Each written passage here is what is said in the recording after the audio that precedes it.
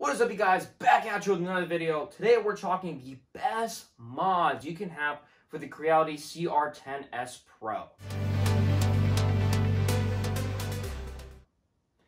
Hey guys, my name is Anton. I do content on all things 3D, and if you enjoy 3D printing content or just watch fun, cool models being made, like this Iron Man suit over here, hit the sub button down below. You won't regret it. Great, awesome content. If you enjoyed this video, hit the thumbs up. That greatly helps me out. Without further ado, let's get into the top mods for this printer. I'm going to give you guys 5 of my top favorite mods for this printer, and I'm going to go down from the list going up. I've used this printer for over 2 months now, and I've learned that number 5 coming down, I don't feel like this one's a real mod, but nozzle size. You come with your packet of a lot smaller than 0.4mm nozzle sizes, but they don't have what I currently use is a 0.6, and I would like to use a 0.8 and a 1mm nozzle potentially. For such a giant printer, it's kind of surprising to me that they did include more nozzle sizes, but if you want to really get the best out of your printer, bump up that nozzle size at least to 0.6mm. You're going to be able to get faster prints, about 20% or so. You're not going to lose that much definition, especially for big volume prints, like stuff like this. And it's just overall going to make your life easier. I promise you. It's nice to be able to adjust them. Now, I do appreciate that they included smaller size nozzles, which you can do smaller models and even better definition on those.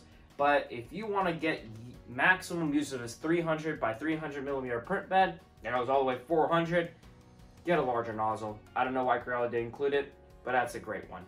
Now, I am talking mods, and that's why it's the bottom of the list. I don't feel like it's a true mod. So coming in at number 4, get yourself a better fan duct. My fan duct, I don't have it for display here because it's actually on the printer. It broke. It's only on one hinge, and you'll see in the corner of the video, that model is the one that I used to replace it with. Now, you do want to print it something with other than PLA because PLA will melt and deform, and you need that thing to be perfectly flat. Or you can print it in PLA and just keep swapping them out. But yeah, get it in PETG or ABS. It's got 3 hinges instead of 1. It won't fall off. You want to make sure it's perfectly smooth and it's getting the right air in the right place when you install it. But I had to replace mine in about a month. It broke. The fan duct that it came with was not great quality, not a great design. This one improves it. I highly recommend you guys to get that mod on your printer if you have any issues with that mount. So I hear a lot of people that do have it. Now, if you don't, stay tuned. We got better mods for you guys that are going to improve your printer, which leads me to number 3, OctoPrint. OctoPrint is an awesome mod to do for your CR10S Pro printer. Now, it's not something you can 3D print, unfortunately, but I have the parts down below that you would want it, and a video of me detailing how I did all those mods on there. It's not a tutorial, it's just me following along me doing it. It's this guy right here. It's a Raspberry Pi. If you don't know what a Raspberry Pi is, it's basically a small, cheap computer. You get a whole kit for it for under $50, ranges from $35 to $40 depending on which model you get. I got the 3B Plus. I got a little 3D printed cover on it. I haven't made a case for it because I've actually been trying to do different ones. But yeah, OctoPrint. Why would we want to do that? Well, number one thing, as you see, that's really long and connected here, is this camera module. Now, several of y'all have been asking me hey, what did you do for the camera module? I used the regular Raspberry Pi camera, and I have the link down in the description below of what I 3D printed the mount for it, because it looks pretty nice, and it's very adjustable and multiple, and I like it, and I kept the color theme with the printer, so it worked out. But yeah, that's what I used. It's made for a Prusa printer, so I actually have a link below if you have this exact model to mount it here. Great models. They've worked great for me. It's slid in perfectly. It's all PLA printed. You don't need to do ABS or anything like that. You can really move your camera around to monitor it with OctoPrint. Now, if you're new to the world of 3D printing, you have no idea what OctoPrint is, basically look at it as making your printer a smart 3D printer. You are able to control it remotely. You're able to monitor it remotely, which is what I love most about it. And there are some certain nice data features that you can get from it, such as how costly are certain prints, how long will they take, a more precise measurement. I will say though, don't do OctoPrint first because it does cause a lot of different issues potentially for prints.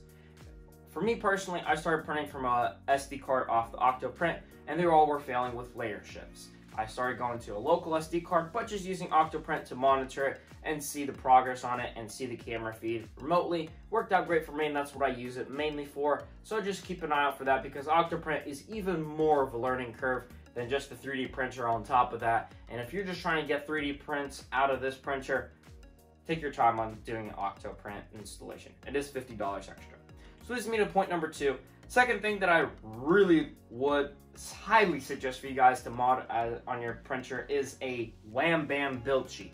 Now, you'll see a closer look in the top corner of the video, but as you see here, I haven't installed the Wham Bam yet because I want you to see just how bad the one that I currently have is. It's been used and abused. Now, I am cautious with especially my electronics that are expensive like a 3D printer, but prints just really get stuck on there. If you don't have money to spend on a Wham Bam, because they are kind of pricey, I highly recommend you just get that print bed temp to 60 degrees Celsius. Really helps out to get those prints stuck off. And as you see here, I just have this big old hole over here, which will cause serious issues for my prints. I just patch it with painter's tape, very easy. You can switch this with a glass bed and not have as many issues, but I just prefer being able, especially when I schedule my prints, so that right in the morning before I run to work, I get them off the bed and start the next one to go, or right before I go to sleep. It's not fun to be greeted with something that's so stuck on the bed you can't get it off. A Wham Bam, couple of seconds and flexes, and it's off. It's great. It's very durable. I highly recommend it because the wear and tear will show on this one. So I think it's a good investment. And number 1 mod for my Creality CR10S Pro printer has without a doubt been definitely the Noctuna fans. This printer, although not obnoxiously loud, is still loud. Way too loud than it should be. And I have it not in a garage or some sort of room that's far away, but actually in a living room that's near other rooms in my bedroom where I can still hear the printer. My computer is set up there. I'm constantly in the living room, and just hearing the humming noise of this printer was getting annoying. With some research, I found out for about $40 you could buy 3 Noctuna fans. It took me about an hour to install. I lifted the printer, installed those 3 fan modules. Link is in the description of the ones that I used. I have a video of me not really showing you how to do it, but just detailing as I do it if you want to follow along. I didn't need anything else but those fans. You don't need to solder anything. You do need to 3D print a specific mount to get one of those fans correctly standing up. I'll have the link down in the description below. But look online for yourself for a tutorial of a walk along and how to do it, as I unfortunately did not videotape me doing it as a tutorial back then. I was just starting 3D printing. But after installing those 3 fans, this printer has gone down, maybe not exactly in a decibel count of half off, but it seems like it's half as quiet. It had very obnoxious fans. It was not a difficult or expensive upgrade. I highly recommend it. It's made my life so much easier.